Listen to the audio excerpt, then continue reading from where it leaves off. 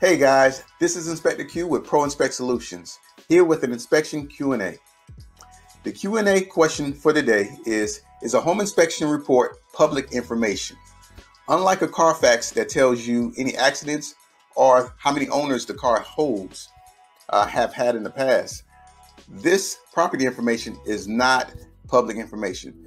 The home inspection report is simply provided to the buyer, which is either the home buyer or any other purchaser of that inspection, and they decide whoever they want to give it to, whether it's a third-party contractor or a real estate agent.